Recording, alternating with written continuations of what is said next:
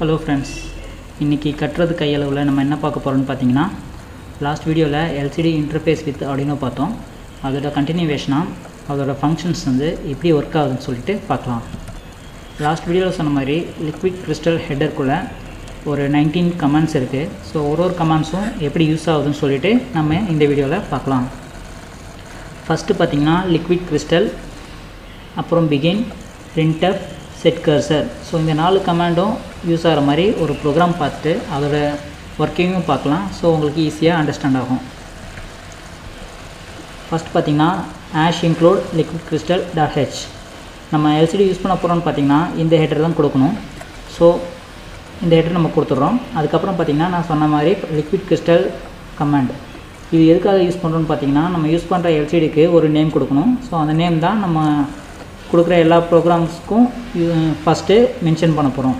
So liquid crystal space கொடுத்து LCDக்கு name கொடுக்கணும். நான் LCDன்னு மென்ஷன் பண்ணியிருக்கேன். ஓகே, ஸோ அதுக்கப்புறம் ரெஜிஸ்டர் செலக்ட் எனேபிள் அப்புறம் டேட்டா பின்ஸ் இந்த ஆர்டரில் இந்த நம்பர் கொடுத்துருங்க. அதுக்கப்புறம் பார்த்தீங்கன்னா வாய்ட் செட்டப் அப்புறம் LCD begin LCD.begin கொடுத்தீங்கன்னா இது வந்து எதுக்காகனா நம்ம என்ன சைஸ் LCD யூஸ் பண்ண போகிறோம்னு சொல்லிட்டு இங்கே டிஃபைன் பண்ணணும். நான் வந்து 16x2 LCD யூஸ் பண்ண போகிறேன். ஸோ அதை வந்து இங்கே டிஃபைன் பண்ணுறேன். நெக்ஸ்ட்டு LCD.set cursor செட் கர்சர்னு பார்த்தீங்கன்னா நம்மளுக்கு 16 காலம்ஸ் இருக்கும். ஸோ எந்த காலம்லேருந்து நம்மளுக்கு பிரிண்ட் ஆக ஸ்டார்ட் ஆகணுன்றதை நம்ம இதில் தான் மென்ஷன் பண்ண போகிறோம்.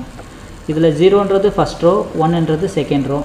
ஓகே, நெக்ஸ்ட்டு பார்த்தீங்கன்னா LCD.print இந்த கமாண்ட் எதுக்குன்னா நம்ம டபுள் கோட்ஸ்குள்ளே என்ன கொடுக்குறோமோ அதுதான் நம்மளுக்கு ஸ்க்ரீனில் பிரிண்ட் ஆகும். நான் வந்துட்டு ஃபஸ்ட் ரோவில் கட்டுறதுன்னு சொல்லி பிரிண்ட் ஆகணும்னு சொல்லி இங்கே கமாண்ட்ஸ் கொடுக்குறேன். அது வந்துட்டு 4th காலமில் ஃபஸ்ட் ரோவில் கட்டுறதுன்னு பிரிண்ட் ஆகணும். இதுதான் இந்த ரெண்டு ரோட மீனிங்.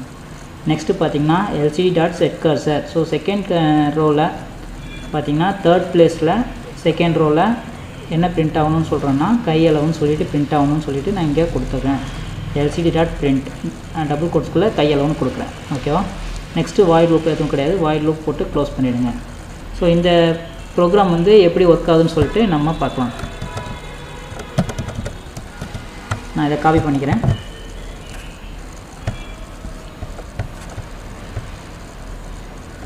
நம்ம ஆல்ரெடி ஒர்க்கிங் பிளாட்ஃபார்ம் வச்சுருக்கோம்ல, நம்ம இங்கே போய்ட்டு பேஸ்ட் பண்ணிவிட்டு அந்த கோடு எப்படி ஒர்க் ஆகுதுன்னு சொல்லி செக் பண்ணுவோம். லாஸ்ட் டைம் கொடுத்த கனெக்ஷன் தான், நான் எதுவும் சேஞ்ச் பண்ணல. பார்த்தீங்கன்னா நம்ம கொடுத்த ப்ரோக்ராம் கரெக்டாக ஒர்க் ஆகுது. ஓகே ஓகே நெக்ஸ்ட்டு என்ன கமெண்ட்ஸ் பார்க்க போகிறோன்னு பார்த்தீங்கன்னா டிஸ்பிளே அண்ட் நோ டிஸ்பிளே இந்த கமெண்ட் எப்படி யூஸ் பண்ணுறது வாங்க பார்க்கலாம். இதில் பார்த்தீங்கன்னா நான் லாஸ்ட்டாக இருந்த ப்ரோக்ராமில் எதுவுமே சேஞ்ச் பண்ணலை. வாய்ட் லூப்பில் மட்டும் LCD.no_display அப்புறம் டிலே கொடுத்துருக்கேன். டிலே 500ன்றது வந்துட்டு 0.5 செகண்ட். ஓகே, அப்புறம் LCD.display அது வந்துட்டு டிலே 0.5 செகண்ட் கொடுத்துருக்கேன். ஓகே, இந்த வாய்ட் செட்டப்பில் நான் எந்த சேஞ்சும் பண்ணல. ஓகேவா, இப்போது இந்த ப்ரோக்ராம் வந்துட்டு எப்படி ஒர்க் ஆகுதுன்னு பார்க்கலாம்.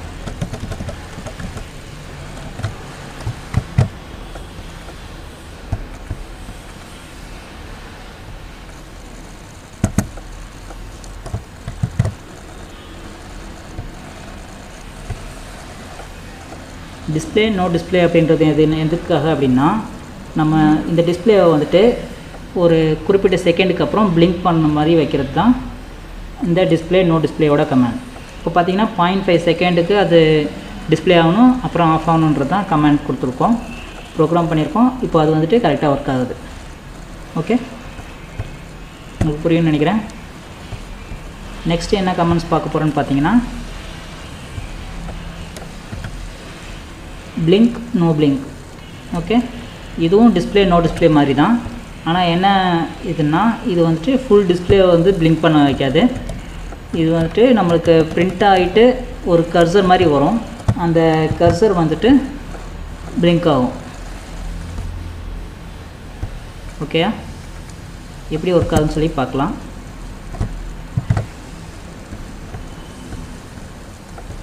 $3000 கொடுத்துருந்தேன் டிலேயில். அது பார்த்தீங்கன்னா 3 செகண்ட்ஸ். இப்போ கட்டுறது கையளவுன்னு பிரிண்ட் ஆகிடுச்சு. அதுக்கப்புறம் 3 செகண்ட்ஸ்க்கு அப்புறம் இங்கே ஒரு கர்சர் மாதிரி வரும். அது ஃபுல் காலமையும் இது காமிக்கும் பாருங்கள், இதுதான். ஸோ இது வந்துட்டு 3 செகண்ட்ஸ்க்கு பிளிங்க் ஆகும், அப்புறம் 3 செகண்ட்ஸ்க்கு ஆஃப் கண்டிஷனில் இருக்கும். ஓகே, இதுதான் நம்ம ப்ரோக்ராம். அதுவும் கரெக்டாக ஒர்க் ஆகிடுச்சு.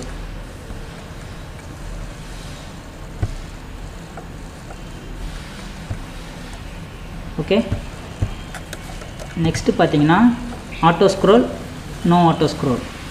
இது எப்படி ஒர்க் ஆகுதுன்னு பார்த்தீங்கன்னா, இப்போ நம்ம ஒரு செட் ஆஃப் கமெண்ட்ஸ் வந்துட்டு நம்ம இதில் கொடுத்துட்றோம். ஆனால் வந்துட்டு அது வந்துட்டு டிஸ்பிளேயில் நம்மளுக்கு எல்சிடி டிஸ்பிளேயில் டிஸ்பிளே ஆகிடும். அது வந்துட்டு ஸ்க்ரோல் பண்ணுறது எப்படின்னு சொல்லிட்டு பார்க்க போகிறோம்.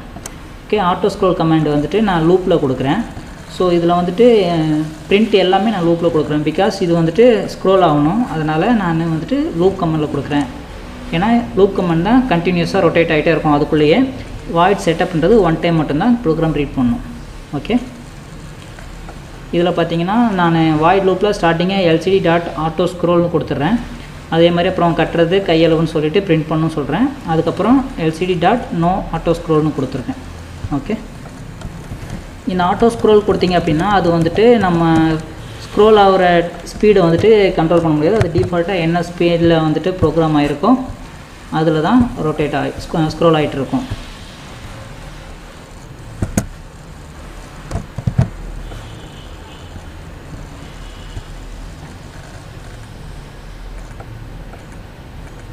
இப்போ பார்த்தீங்கன்னா கட்டுறது கையில்ன்றது பிரிண்ட் ஆகும், அது வந்து ஸ்க்ரோல் ஆகிட்டே இருக்கும்.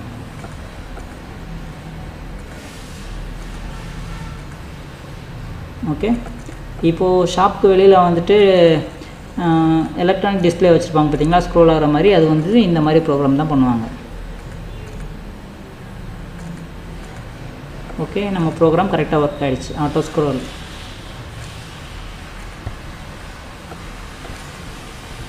நெக்ஸ்ட்டு என்ன கமெண்ட் பார்க்க போகிறோன்னு பார்த்தீங்கன்னா, scroll display left, scroll display right. இப்போ வந்து ஆட்டோ ஸ்க்ரோல் பார்த்தோம். இப்போ ஸ்க்ரோல் அது ஸ்பீட் கண்ட்ரோல் பண்ணால் என்ன பண்ணணும், அதுக்கு தான் இந்த ப்ரோக்ராம். இதில் பார்த்தீங்கன்னா ஆஷ் இன்க்ளூட் லிக்விட் கிறிஸ்டல், இந்த பிரிண்ட் வரைக்கும் நான் எல்லாமே சேமாக தான் கொடுத்துருக்கேன். நெக்ஸ்ட்டு பார்த்தீங்கன்னா ஃபார் லூப் கொடுத்துருக்கேன். ஸோ ஃபார் லூப்பில் இன்டீஜர் பொசிஷன் கவுண்டர் 0லேருந்து 13 வரைக்கும் ஒன்று ஒன்றா இன்க்ரீஸ் ஆகிட்ருக்கணும். ஸோ அந்த டிஸ்பிளேவே உங்களுக்கு லெஃப்ட் சைடில் மூவ் ஆகணும். 0.15 மில்லி செகண்ட்ஸில் 0.15 மில்லி செகண்ட்ஸில் டிஸ்பிளேவே லெஃப்ட் சைடில் மூவ் ஆகணும். 13 கவுண்ட் இருக்குது. நெக்ஸ்ட்டு பார்த்தீங்கன்னா 29 கவுண்ட்ஸ்க்கு ரைட்டில் மூவ் ஆகணும். அதுக்கப்புறம் மறுபடியும் லெஃப்டில் 16 கவுண்ட்ரு மூவ் ஆகணும். இதுதான் வந்துட்டு நம்ம ப்ரோக்ராம் கொடுத்துருக்கோம். என்ன மூவ் ஆகும்னு பார்த்தீங்கன்னா இந்த நம்ம என்ன பிரிண்ட் பண்ணியிருக்கோமோ அது வந்துட்டு மூவ் ஆகும். ஓகே, இதில் நம்ம இந்த டிலே கொடுக்குறோம்ல, அது வந்து நம்ம ஸ்பீடு எவ்வளோ ஸ்பீடு மூவ் ஆகணும்னு சொல்லிட்டு நம்ம இங்கே டிஃபைன் பண்ணிக்கலாம். இப்போ இந்த ப்ரோக்ராம் வந்துட்டு நம்மளுக்கு எப்படி ஒர்க் ஆகுதுன்னு சொல்லிட்டு பார்ப்போம்.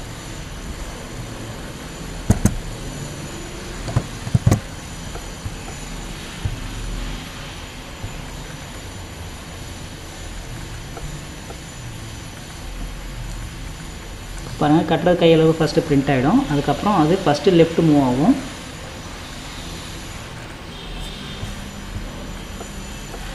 ஃபுல்லாக முடிஞ்சதுக்கப்புறம் மறுபடியும் ரைட்டு மூவ் ஆகும்.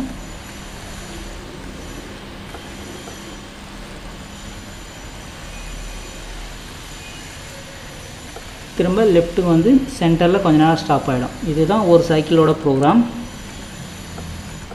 மறுபடியும் சைக்கிள் வந்து கண்டினியூ ஆகும். ஏன்னா நம்ம இதை வந்து லூப் கண்டிஷனில் கொடுத்துருக்கோம். லூப் கண்டிஷன் வந்துட்டு கண்டினியூஸாக ரொட்டேட் ஆகிட்டே இருக்கும். அதனால் இது வந்துட்டு கண்டினியூஸாக மூவ் ஆகிட்டே இருக்கும். ஓகே, நெக்ஸ்ட் என்ன கமெண்ட் பார்த்தீங்கன்னா cursor no cursor. Cursor no கர்சர்ன்றது வந்து நம்ம ஆல்ரெடி பார்த்தா பிளிங்க் நோ பிளிங்க் மாதிரி தான். இதில் பார்த்தீங்கன்னா நம்மளுக்கு அண்டர்ஸ்கோர் மாதிரி ஒரு பட்டன் வந்துட்டு நம்ம பிரிண்ட் ஆன லாஸ்ட்டு வந்துட்டு டிஸ்பிளே ஆகும். அது வந்துட்டு கர்சர் நோ பிளிங்க் ஆகும். ஓகேவா,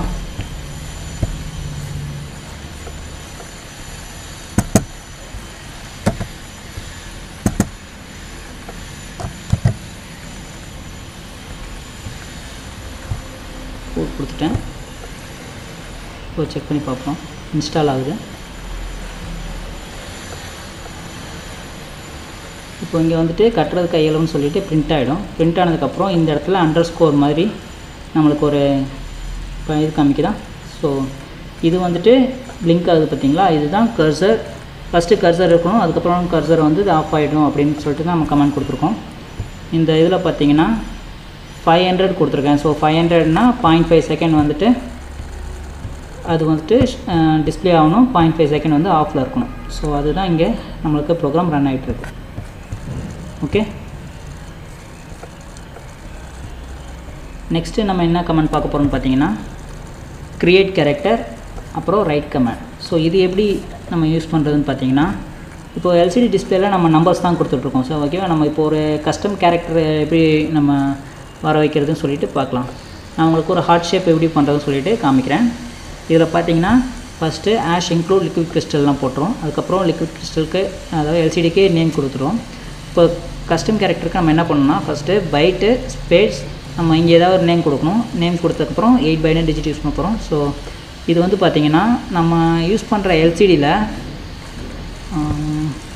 எல்சிடியில் பார்த்தீங்கன்னா வெயிட் பண்ணுங்கள், இந்த 16 காலம்ஸ் இருக்குல்ல, 16 காலம்ஸும் 8x5 மேட்ரிக்ஸில் தான் இருக்கும். இதில் வந்து பார்த்திங்கன்னா 5 சின்ன சின்ன பாக்ஸ் இருக்கும், இந்த பக்கம் 8 சின்ன சின்ன பாக்ஸாக இருக்கும். ஓகே, அதில் தான் அந்த லெட்டர்ஸ் வந்துட்டு நம்மளுக்கு டிஸ்பிளே ஆகுது. இப்போ வந்துட்டு அந்த 8x5 மேட்ரிக்ஸை தான் நான் இங்கே போட்டிருக்கேன். ஸோ இதில் வந்துட்டு நம்ம இங்கே 1ன்னு எங்கெல்லாம் மென்ஷன் பண்ணியிருக்கோமோ அதெல்லாம் வந்துட்டு நம்மளுக்கு அந்த மேட்ரிக்ஸ்குள்ளே டிஸ்பிளே ஆகும்.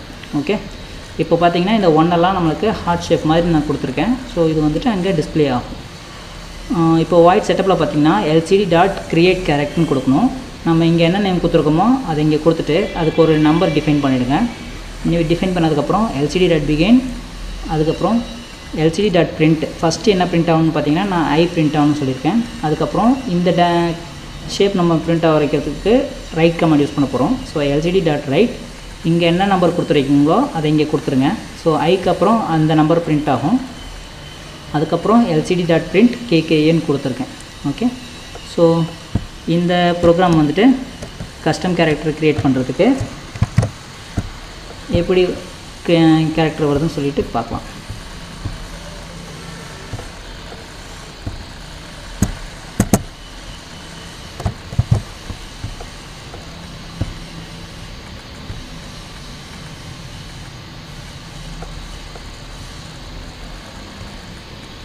பார்த்தீங்கன்னா நான் ஹார்ட் ஷேப் கொடுத்துருந்தேன். ஸோ ஹார்ட் ஷேப் வந்து இது வந்து கஸ்டம் கேரக்டர் நம்ம வந்துட்டு ஓனாக க்ரியேட் பண்ணிக்கோம். ஓகே,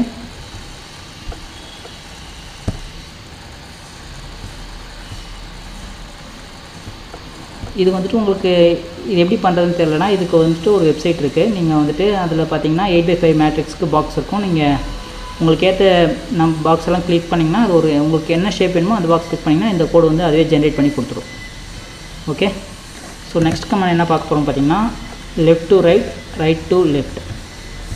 இது என்ன கமெண்ட்னு பார்த்தீங்கன்னா நம்மளுக்கு எல்சிடி வந்துட்டு பிரிண்ட் ஆகுது பார்த்தீங்களா, அது வந்துட்டு நீங்கள் நோட் பண்ணியிருப்பீங்க எல்லாமே லெஃப்ட் சைட்லேருந்து ரைட் சைடு தான் பிரிண்ட் ஆகிருக்கும். ஓகே, இப்போ வந்துட்டு ரைட் டு லெஃப்ட்டுன்றது உங்களுக்கு ரைட் சைட்லேருந்து லெஃப்ட் சைடு பிரிண்ட் ஆகுறது. அதுதான் வந்துட்டு லாஸ்ட் கமெண்டு. இது எப்படி யூஸ் பண்ணுறதுன்னு சொல்லிட்டு பார்க்கலாம். பார்த்தீங்கன்னா இது அதோட ப்ரோக்ராம். நான் ஃபஸ்ட்டு என்ன பண்ணுறேன்னா வாய்ட் செட்டப் அதெல்லாம் கொடுத்துட்டு lcd.begin கொடுத்துட்டோம். ஸோ லூப் கண்டிஷனில் நம்ம என்ன கொடுக்கணும்னா lcd.right to left, ஏன்னா ரைட்லேருந்து லெஃப்ட்டுக்கு பிரிண்ட் பண்ணணும். lcd.set cursor வந்துட்டு 10th காலம்லேருந்து பேக் சைடில் பிரிண்ட் பண்ணணும் சொல்லி இங்கே கொடுத்துருக்கேன். ஸோ lcd.print என்ன பிரிண்ட் பண்ண போகிறோன்னா ஐ லவ் kkன்னு பிரிண்ட் பண்ண போகிறோம். அதுக்கப்புறம் 3 seconds டிலே கொடுத்துட்டு அதுக்கப்புறம் அதை கிளியர் பண்ண போகிறோம். lcd clearம் ஒரு கமெண்ட் தான். இப்போ பார்த்தீங்கன்னா lcd clearம் எப்படி யூஸ் பண்ணுறதுன்னு சொல்லிட்டு இந்த ப்ரோக்ராமில் பார்க்க போகிறோம். கிளியர் கொடுத்துட்டோன்னா நமக்கு வந்துட்டு இந்த லூப் கண்டிஷன் மறுபடியும் ஸ்டார்ட் பண்ணும்போது அது வந்துட்டு டிஸ்பிளே வந்துட்டு க்ளீனாக இருக்கும், எந்த லெட்டர்ஸும் இருக்காது. ஓகே, ஸோ இந்த ப்ரோக்ராம் எப்படி ஒர்க் ஆகுதுன்னு சொல்லிட்டு பார்க்கலாம்.